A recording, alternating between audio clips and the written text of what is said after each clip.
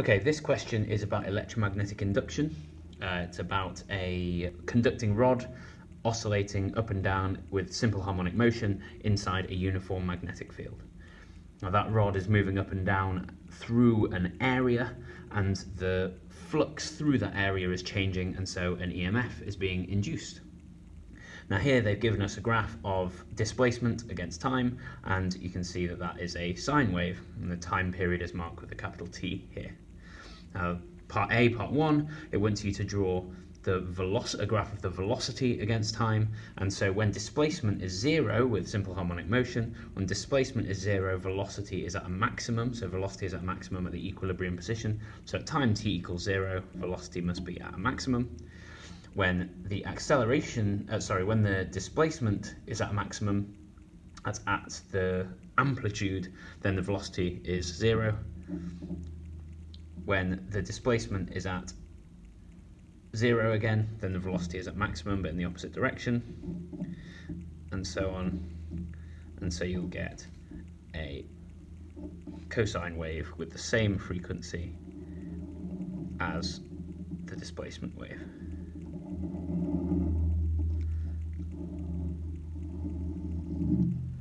Something like that. Now, for part 2, it asks you to draw a graph of the EMF generated against time. So the generation of the EMF, remember, is about the changing magnetic flux going through that area as it's moving, and the EMF is proportional to that change in flux. So the EMF generated is going to be at a maximum when the bar is moving as fast as possible. Now remember, because of Lenz's law, the current generated is going to oppose any change that causes it. So when velocity is maximum up here, EMF is going to be a maximum but in the opposite direction to the existing magnetic field, so we can say that's negative there, and then it will have the same frequency again, and it will be a negative cosine wave, something like that.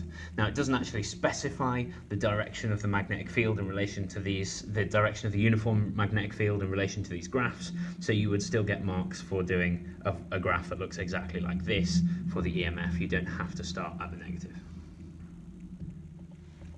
Now for 7 part B, we've got some information here and we have to make a calculation. We want to determine the magnitude of the maximum EMF between the ends of the rod. Now we've already said that the maximum EMF is going to happen when the bar is moving at a maximum velocity. So first of all, we need to find out the maximum velocity.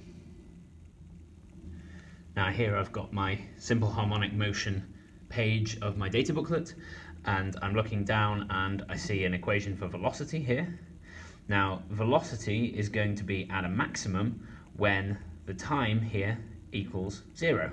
Remember our graph that we drew before, velocity was at a maximum at time t equals 0. So when time t equals 0 here, then cos omega t equals 0, and so that's when the velocity here can be at a maximum, because cos of 0 is 1.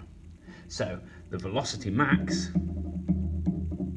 is equal to omega x naught times cos omega t, which is 1.